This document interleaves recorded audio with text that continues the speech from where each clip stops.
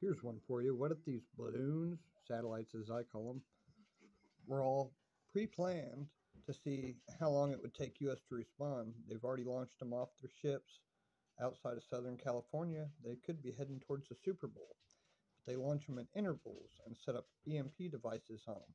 That way, if any jets do try to intercept them, the first one can, boom, shut them down, allow enough time for the next ones to get through to shut down the Super Bowl. While the Chinese are doing that, it is possible that the Russians could be cutting underwater cables. Yeah, satellites are balloons, and if they cut the underwater cables, guess what that means? No TV. Super Bowl goes black, TVs go down. Oh, the fear, the fear.